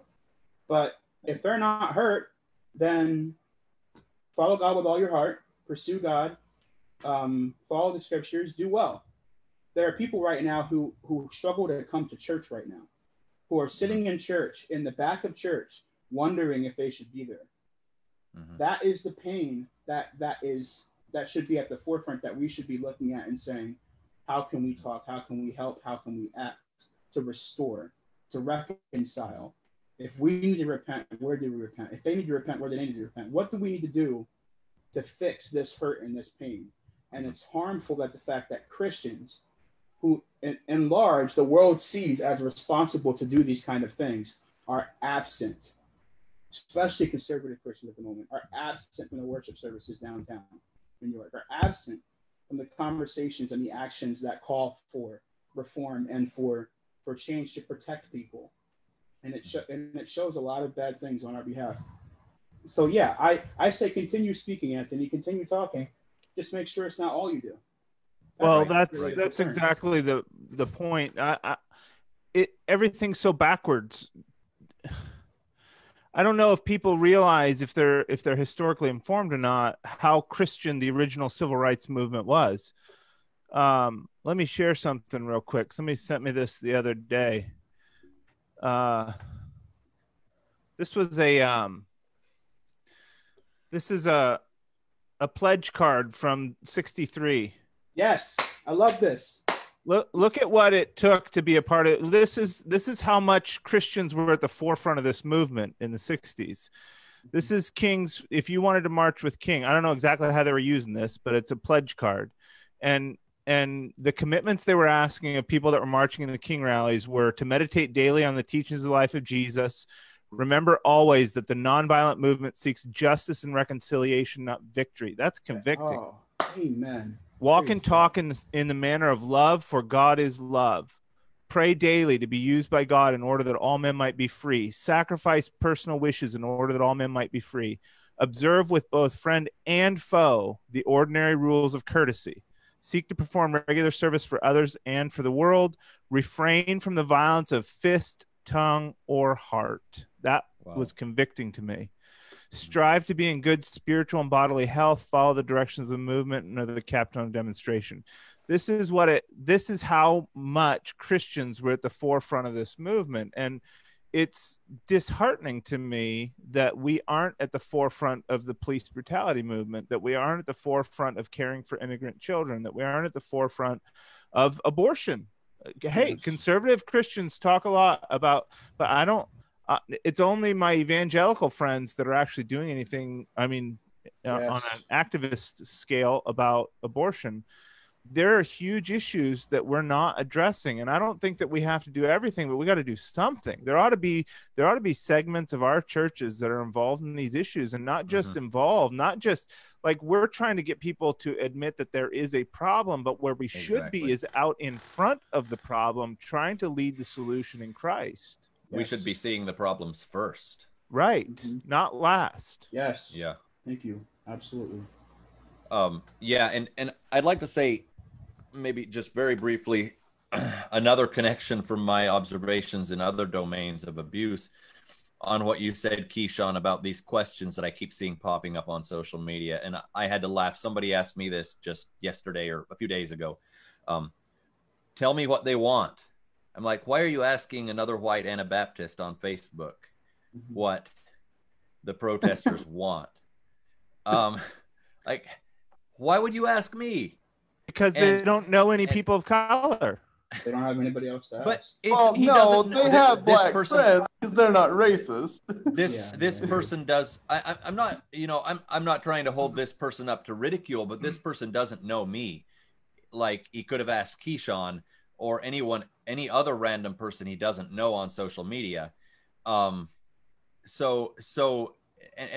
those questions asked in that way, where you're not even asking, obviously not asking the right person, is what reminds it, and the thread you were describing, Keeshon, earlier. This is a pattern that people need to recognize, that the oppressed can see very, very well. In abuse, there's what we call the checklist mentality, where you'll have an abusive husband, and someone gets involved in the situation, trying to create an intervention, and he's like, well, and he's like, I feel bad about this. I don't want it to go this way either. Just tell me what I need to do. And if you give a person like that a list of things to do, and churches often will do this, like, okay, try to say 3 positive things to your wife every day, and and this list of exercises that people who really, people who care and want to fix the situation, they might be helpful. But if you're an abusive person who fundamentally doesn't see the problem and doesn't want to see the problem, that checklist becomes a weapon for you. Yes. Where you did my job and you're still nasty. Oh, I can do that. Oh, here you go. And nothing in the heart has changed. And now you're just using this checklist as a way to dehumanize people and delegitimize their voice, because, oh, I did this, and you're still not happy. And what you're saying, that's what I see happening. Yeah. I see that happening in the race conversation. What you're saying there is why there's so much intensity is perceived, and sometimes it is, as angry black men being mean to white people, and you can never satisfy them. But the truth is, this is deeper than the checklist mentality, like you said. This is deeper than just making us happy. that question, I'm not going to say it offends me, because that arms people to say, you're just offended. Yes, I'm offended, but I'm offended too. It frustrates me. It frustrates me when people say, what will make you happy? Mm-hmm. First off, when I write, I'm not trying to speak up in my hurts. I'm trying to speak up for Desmond, Jalen, and I'll stop saying names so you guys don't Google my friends list and figure out who they are. But anyway, like, these people are my friends, my family, my brothers. I'm speaking up for them. I'm speaking up for the people of the world, and it's a voice that should be more represented in our churches, but it's not, practically because we're not diverse. But there's more reasons for that, and so what you're saying there is spot on. There is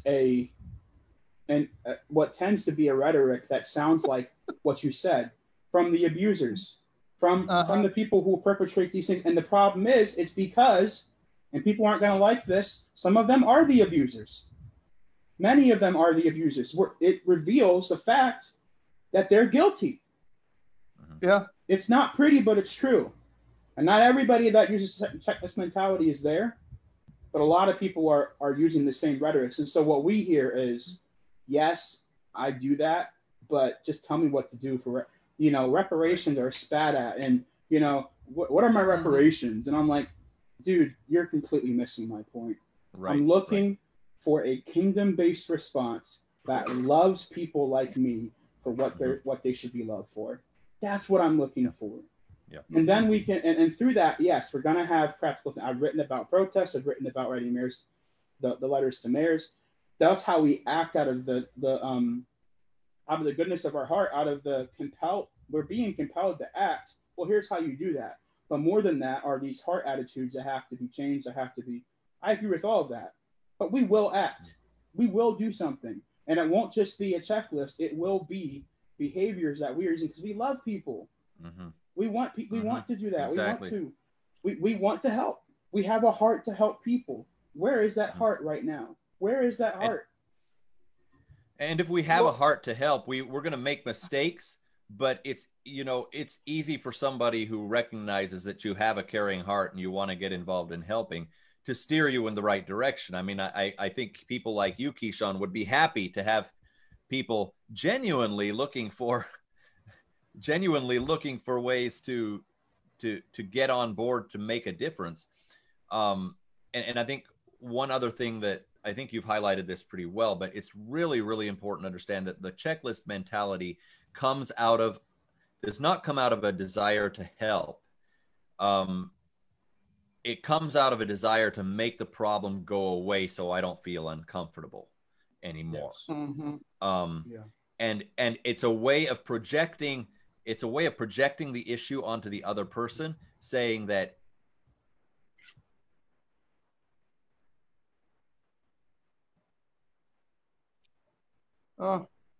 Amen. Did we lose him?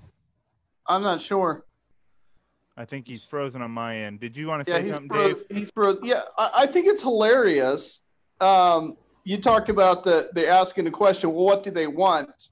Well, we saw what happens with that post, if we're thinking about the same post, where that actual question was asked, and a number of fellas came on there and said, this is what I've experienced. This is what's going on. This is what made, and immediately people told him, yeah, well, that's not actually, because that happened to me once too. And a cop said, and it's like, so you ask the question, and then when they tell you and you don't like the answer, then you make excuses and say it wasn't actually the case. I mean, I watched that happen in real time. I couldn't believe it. And in our direct messages, we got insulted and we got told that we were the people in the church that Jesus would have rebuked during our time. But we're worldly and we are not focused on the kingdom. And wow, it's definitely happening.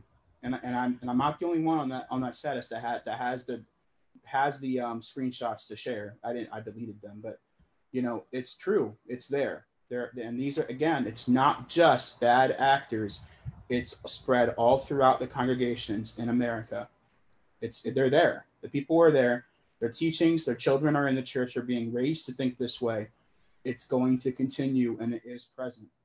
And I say that because I know I've gone and spoken. I've taken people of color to these churches. I've taken road trips with friends to Kansas. I didn't want to drive alone. I hate driving alone. And they leave seeing the same things that I saw.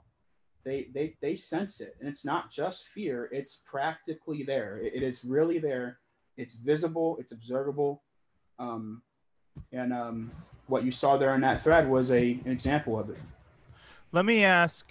So you haven't found as much of a safe haven as you should in hearing some of your experiences about people talking about black children being inferior and et cetera, et cetera. Horrible, horrible things. I can't imagine. But I think the issue of the day right now is about what's happening in the world for people of color and policing. And I think a lot of people don't believe that your experience is different than theirs, like with police. What's your experience as a young black man been like with what do you feel like when you have an encounter with police? Can you describe that and how it may be different than people in your church's experiences? Yeah. So for those who listen to this, you'll have to hear me for what I'm saying and what I'm not. Often when I talk about this, people say, yeah, but cops have good hearts. Cops don't. Not all cops are that way. I'm just going to say what I think, and you can hear what I'm saying and not what I'm not. Okay, this is really important. I was taught by my dad.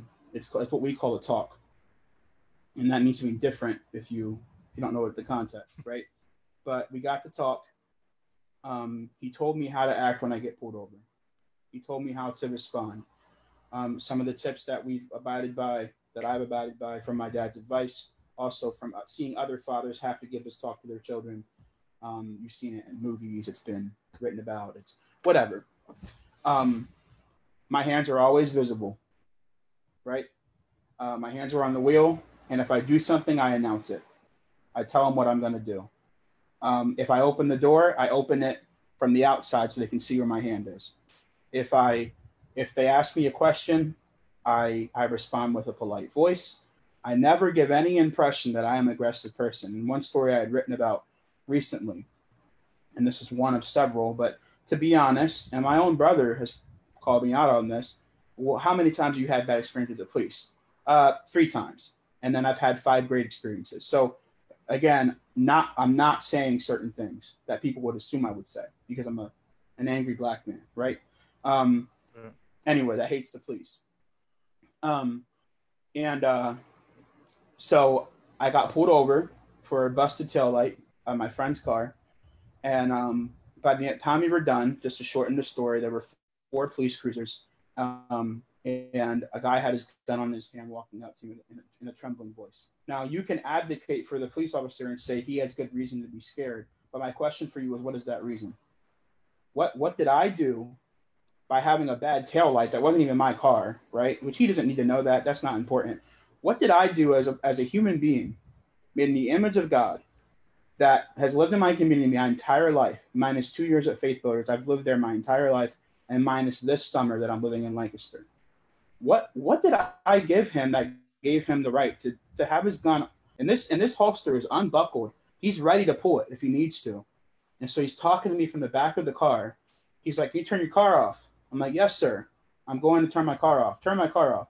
Hands back on the wheel. And once he sees that I'm not an angry, scary black man, he treats me like a human being, and the 3 cars disappear. Well, that's an experience that, I'm sorry, I believe this confidently, that you're probably not going to experience in your lifetime. And it's possible, but it's much more likely to happen in a place of distrust, in a tense relationship between people of color and police officers, than it's going to happen to some random person that doesn't look suspicious, doesn't look fearful. And people have often justified that fear by putting articles, by doing whatever, but that concern and that fear that comes is based off of the true experience. It's not just the media. It's not just, I have friends that have been beat up by police. My own brother has a story in which he watched a police officer, off-duty police officer, beat up his friend.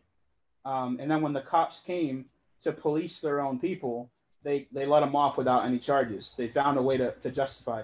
The police, truthfully, we know as people of color, there are police unions, which make them basically untouchable. And that's basically how unions work to begin with. But anyway, there are corrupt district attorney offices that do not have good practices to bring down bad cops. And so we have, I believe, and I say clearly, true reason to be concerned.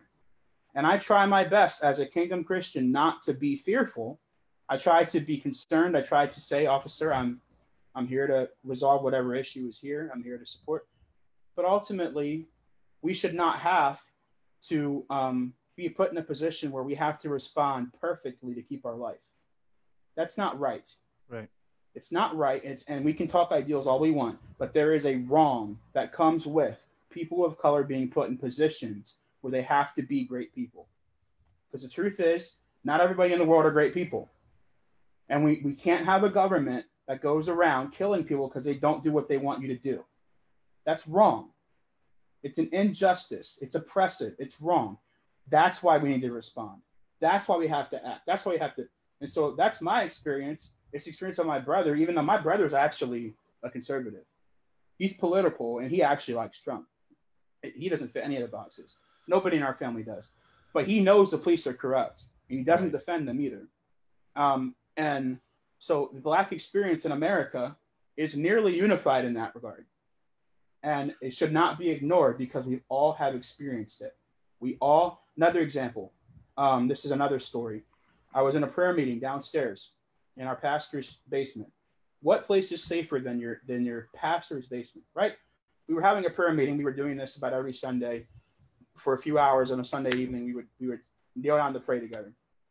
And so this one man, he was a Peruvian who he moved a couple years ago back to Peru. He was an illegal alien and felt convicted to move back home because he was here illegally. Eventually, he joined the Catholic Church and kind of walked away from Anabaptist teaching. But he was a racist man. I had many encounters with this man. He told me one time that I'm lying if I don't think white women are more beautiful. And he said, you bet $1,000 that I marry a white woman because they're the most beautiful and other races just don't compare. This is coming from a Peruvian man. He also told me that my dead father was a confused man for marrying a white woman. And he obviously regretted it his entire life. One, they weren't married, but two, that's not true. Or no, my mom, the other way around. My mom was a confused woman for being willing to marry a Black man. So anyway, racist man, not a very nice person, and it's shown. The church wasn't aware at first. I'd said that he was racist. The church was like, what do you mean? I don't think so. And now everybody realizes it. But again, we saw it first because we understand the struggle. Anyway, the point being, this man brought a cult member down.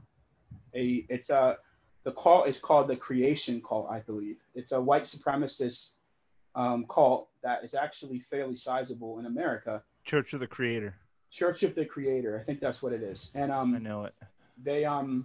They believe that they have their own commandments. They use Hitler's rhetoric to basically have their own Bible and whatever else. Well, this man comes down into our basement, our prayer meeting, and he gets the floor. We all listen to him, and he has a packet full of information that talks about how dirty of a person that I am and how terrible I am as a human being, and how genetically I should be cast out from the congregation. And my brothers stood up for me, to their credit. But the most harming, the most disappointing thing to hear that night, I found out later through investigation that he wasn't lying about it, that there were 2 police officers in our local municipality in the city of York, and one of them was a police officer in our school system. I had encountered this. I know his name. I know who he is, right? And he's the only one that actually moved. The other one is still here, is a part of this cult. A man that literally hates Black people, literally would be willing to see me die. This is the theology of their cult. They would be willing to see me die. They support eugenics. They support abortion clinics because it kills Black babies. They are all for whatever necessary to eliminate or at least get off this continent people of color so they can live their own haven. and they have government power in our city. That is the state of where we are in America, but people are not aware of these things. So when I drive down the street, what if it's that cop? Right. What if it's him? And that's again just two stories there of my experience as a black man with police, and there are some others that we don't have time for. But yes, I have the stories and I have the experience. And also just, and I won't tell the stories behind it. Maybe we could talk some other time about it. We didn't call the police when I grew up in the hood because we couldn't trust them. When they came, when I called the police on my parents, because either there was abuse, either there was, my dad was drunk and hitting my mom often what it was, and my mom was high and or in withdrawal and hitting him. Either way, our house was messed up. There were reasons to fear for my life. I'd call them. They'd come to the front door. My mom, we always sent my mom, because she was white, would come up and explain it away, and they'd walk away. And inside is a 10-year-old kid fearing for his life that could be getting abused. But the cops were just like, okay, and walk away. We didn't grow up trusting police because they didn't do anything that helped. In fact, you brought in police when you wanted things to get worse, when you wanted to hurt someone, when you wanted someone you didn't like to get in trouble, you called the police.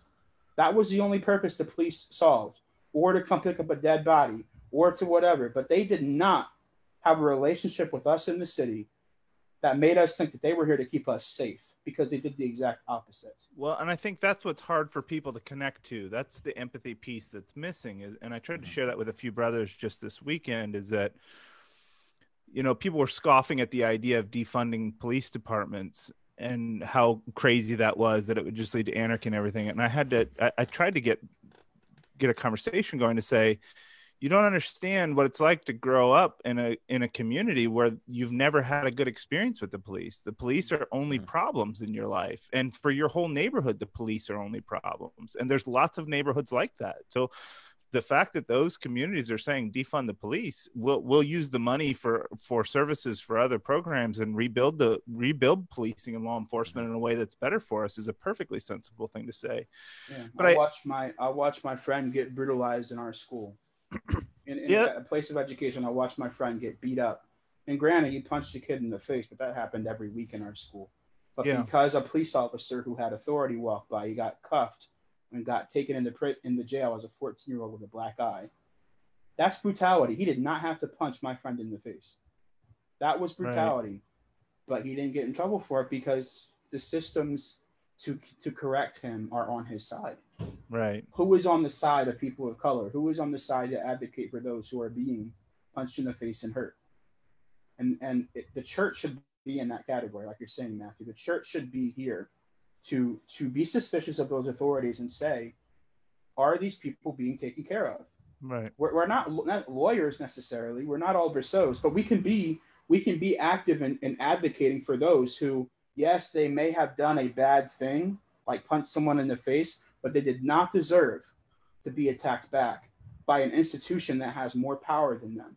And I've been many times where a cop has done or said something. You look at the protests or riots or the violence that happens, and there's a lot of angry cops, which is the most dangerous position to be in as a person of color, being in front of a cop who's angry and frustrated at the hate they're getting. And I don't like the hate they're getting either, but they deserve criticism. Don't get me wrong. And they're not humble. They're not Christians, a lot of them. So they are responding in a carnal way. And they've got billy clubs. They've got mace. They've got bombs. It looks like a war zone in those protests. And I'm not watching. I hate watching videos on this. I've seen a few, but I'm talking to friends that have been at these protests in Baltimore, in Philly, in especially Philly. Philly's been really bad. Got a brother that lives in Philly. They're saying I got tear gassed and I was kneeling down in subjection and protest. Right. That's the narratives that Mennonites do not want to believe, because they want to think the best of one group, but they also want to think the worst of another. And that is wrong. That is wrong, and we have to work against that. It's wrong on both sides. Everybody watching here who feels that tension should work against that. Should say, no, I'm not going to be complacent. I am not going to be falling into that trap to believe that every person out there protesting is worse off than these godly, awesome cops that are just wanting to do their job. No, they're barreling through neighborhoods right now, pushing down people, black and white people alike, who are protesting. This is also one of the most diverse protests we've ever seen. You've got what was it? They weren't Anabaptists, but they were Church of God, Church of God, and witches, and 50 different countries or something where there are massive protests. Australia, other places. They're realizing that somebody has to help. I'm not advocating for this necessarily, but there have been white people who have stood in front of the line, in the front line, because they know they won't get tear gas, which has not been true everywhere. But there are times where the police are noticeably less aggressive in one city. And this is the nice gesture of cops kneeling down with protesters, or apologizing or joining a protest. Well, that's nice. But what you're not seeing is the next day, according to my friend, and I looked it up and I found the videos. The next day they were hitting them with basically what amounts to a baseball bat, a billy club, macing them, tasing them, and getting them to leave. The voice was nice for one day, but we already heard you. If you're not going to listen now, we're gonna have to show you who's boss.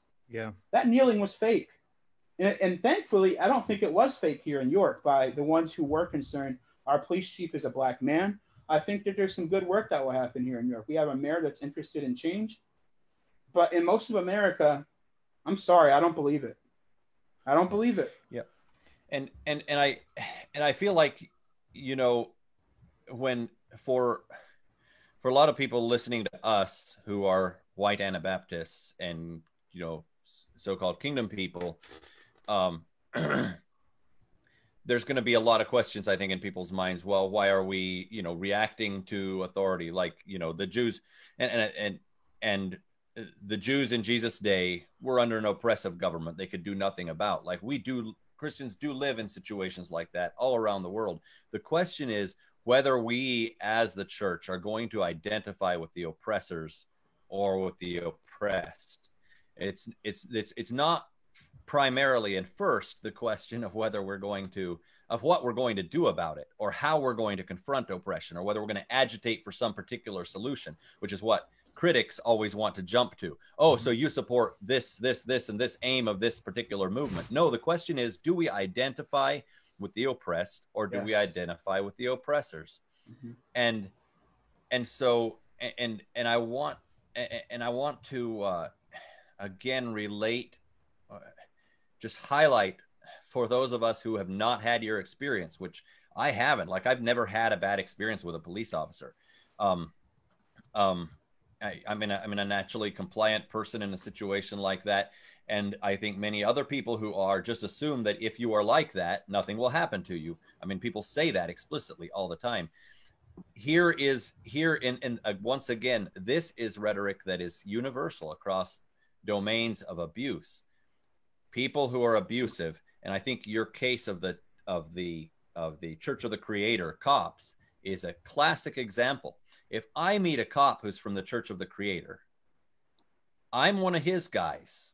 Like, if he doesn't know me, he's not going to treat me any different than any other cop. Yeah. I'm not going to see any racist cops because he's not racist against me.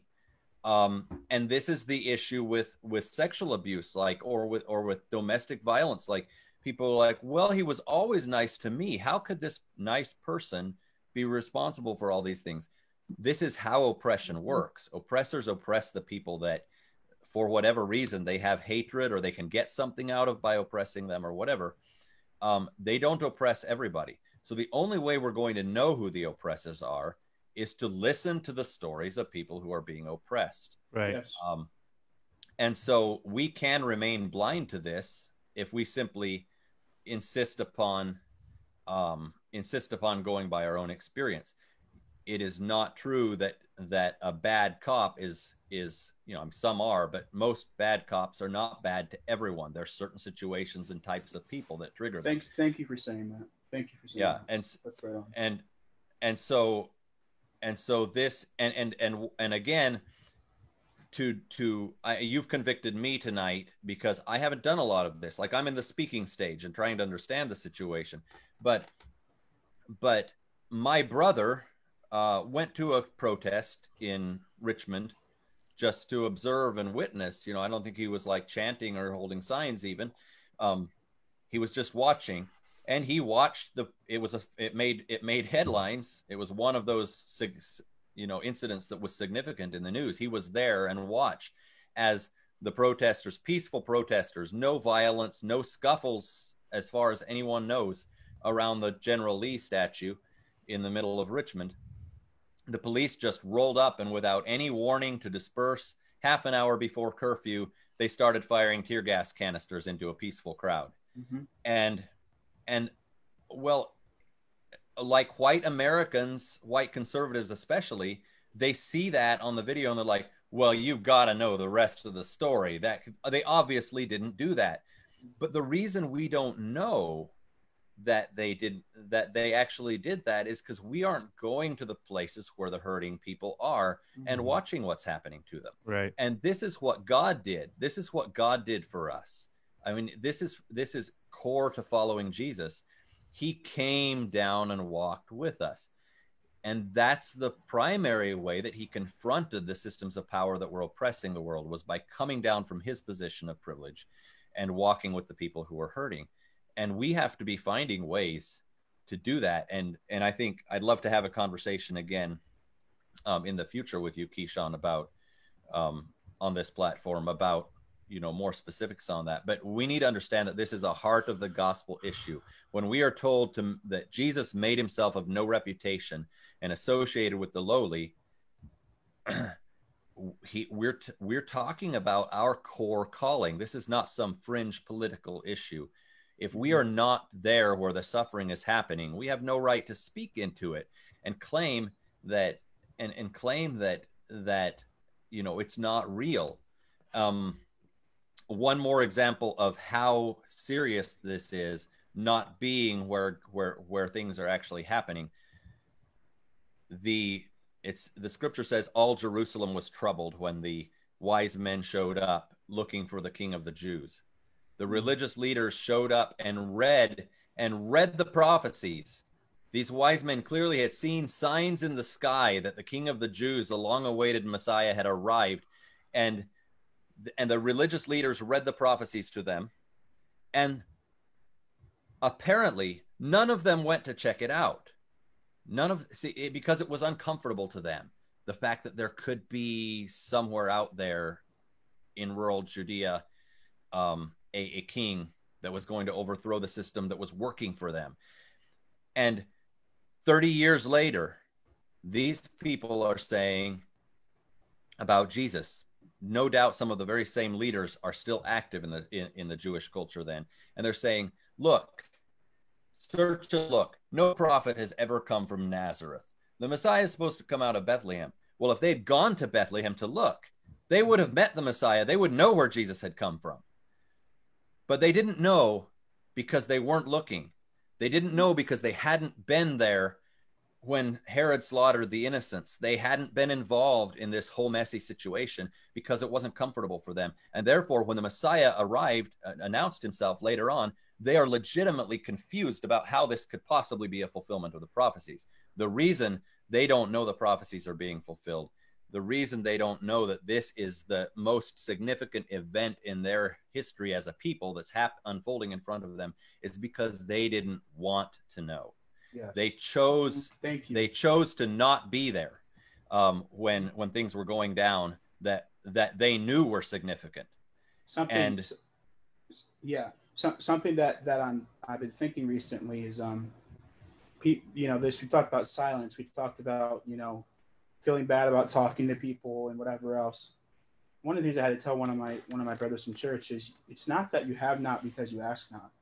That's true. The real issue is you have not because you want not. You don't want to see the ugliness that I'm seeing. You don't want, and thankfully, I wish we weren't in a world where you had to. I wish that this experience wasn't where it was, but it is.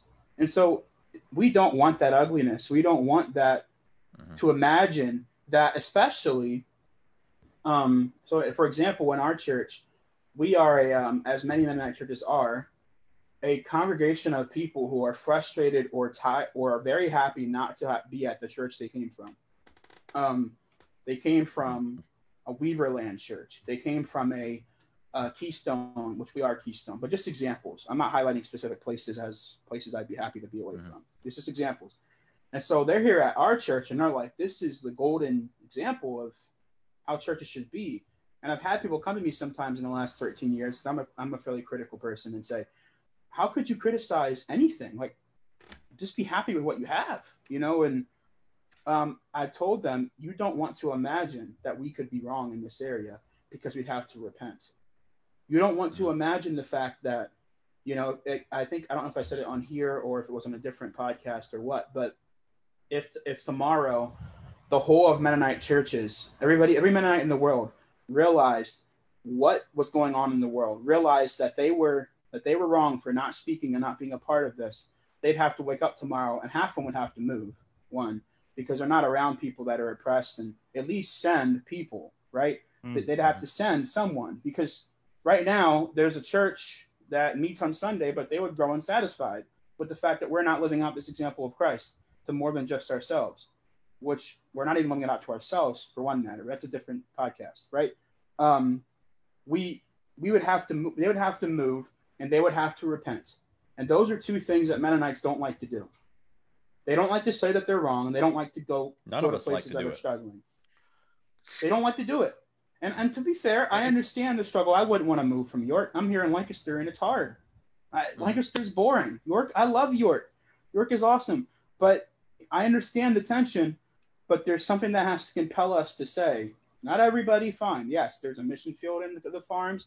I'm all for that. But you would have to admit that, wow, we need to act. And that's going to involve going into these nasty, ugly, stinky cities that we don't want to go to and learning to love the people who are there and raising our kids in those places. And I'm telling you, man, I struggle so much to see people who would really be willing to do that, who are really willing to put into practice those burdens that they tell me they have, that they write about on their Facebook, that they comment on the post. Are they really willing or moving or at least contemplating a move that would involve that? I'm okay with you starting in your home communities, but at least start there, start somewhere. And it's just troubling as I drive through Kansas, several times that I have heading to a church and realizing that for the last 3 hours, I have not seen, I've gone past several communities, several churches, and it's just a really good chance that nobody in those churches communicates with an oppressed person at all. And I'm like, this is where we are. We'd have to mobilize and change how we do things. And that's a big ask, a very big ask. Well, I don't think people know what they're missing out on. It's such a, we have a multi-ethnic congregation here. It's beautiful. It's awesome. Yeah, and it's wonderful. It's been one of the most beautiful things of my church life is to have not just white people in our congregations. It's tremendous. We're approaching 2 hours, so we should probably wrap it up. I think there's a thought experiment that's worth doing for anybody that's still on the fence. You know, if you were to say to me, Matthew, would you trade lives with somebody who was born and raised in Canada? Yeah, sure. How about somebody in England? Would you trade lives with somebody who was raised in Switzerland or Germany? Yeah, it's, I'm happy with my life, but I don't see anything significantly different about that. It'd be just fine. Would you trade lives with a black kid that was raised in Philadelphia? Would you trade lives with a black kid who's raised in Detroit? Would you be willing to trade lives with somebody who was raised in Compton? If the answer to that question is no, then intrinsically you know that something's wrong. You know something's wrong in the community. You know something's wrong in the systems that surround that community. You know at your core that something isn't right. What are we going to do as the church to set those things in order? That's the thought experiment we should be doing. Very much. Thank you so much, Keeshon. Thanks for having me. It's been a painful conversation, but I think it's been beneficial. One thing I'm really, and this is kind of along the thought experiment thing.